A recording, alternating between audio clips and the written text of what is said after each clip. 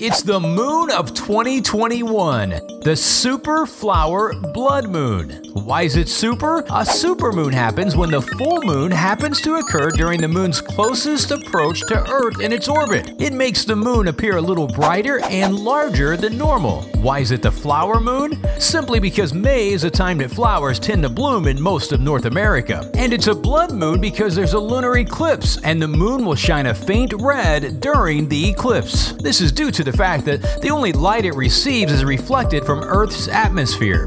Unfortunately, Tampa Bay will only see part of the eclipse. So let's break down the timing of how you can see it all unfold in Tampa Bay. Tonight at 7:41, the moon will rise in the east. Catch it as it's coming up above the horizon to see it appear especially big.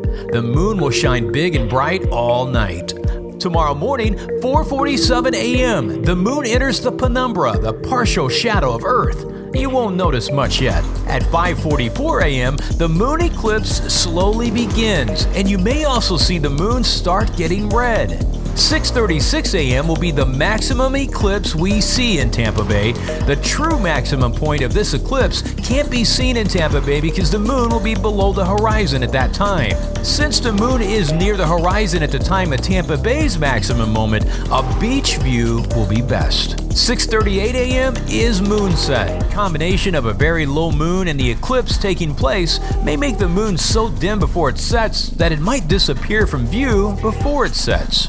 If you miss this eclipse, there will be a partial lunar eclipse on November 19th at the end of this year.